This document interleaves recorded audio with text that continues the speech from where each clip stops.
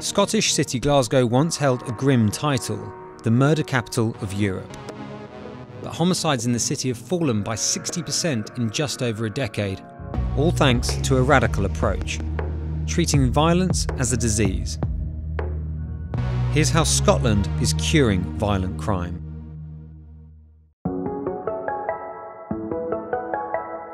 Growing levels of alcohol abuse, unemployment and inequality between the 1980s and early 2000s had contributed to a social crisis in Scotland. By 2005, the crime rate had reached its highest levels in a decade, and the United Nations released a report which named Scotland as the most violent place in the developed world.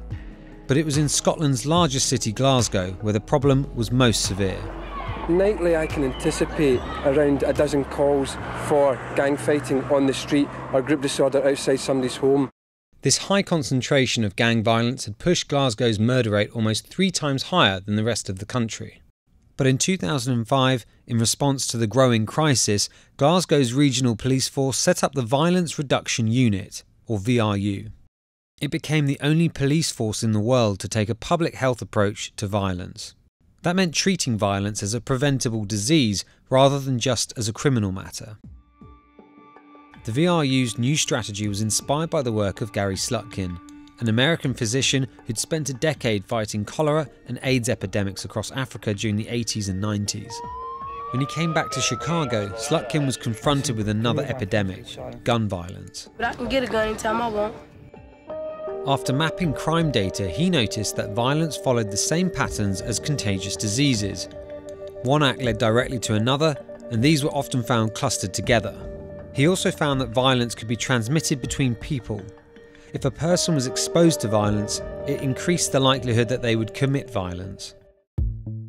In 2000, Slutkin created a pilot project on the west side of Chicago which controlled outbreaks of violence in a similar way to health epidemics and focuses on 3 key areas. First, to find the cause of an outbreak and interrupt its transmission to other people. This work is carried out by violence interrupters, people with an established relationship with the community who can help identify symptoms and eliminate the root causes of violence. Second is to identify people who might be at risk of developing violent behaviour and try to prevent it from happening.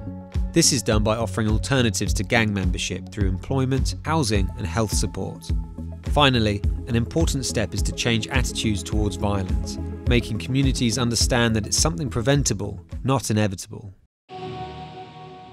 This approach has been adapted by the Violence Reduction Unit in Scotland. But as well as helping people break free from violence, the VRU has also advocated for stronger penalties for those who continue on a path of crime. Through lobbying, the penalty for carrying a knife in Scotland has tripled in 10 years. By 2006, Scotland had extended the work of the VRU nationwide, and during the following decade, violent crime fell by 49%, including murders which were reduced by 47%. These dramatic reductions have helped to ease the burden on the Scottish healthcare system, with hospital emergency assault admissions down by 56% since 2007. And the benefits of a reduced crime rate are economic too. Each homicide case in the UK is estimated to cost the taxpayer $2.3 million, which is more than the cost of running the VRU for an entire year. While Scotland is aiming to achieve the lowest levels of crime in the world by 2025, at the other end of the country, London has seen a recent surge in knife crime.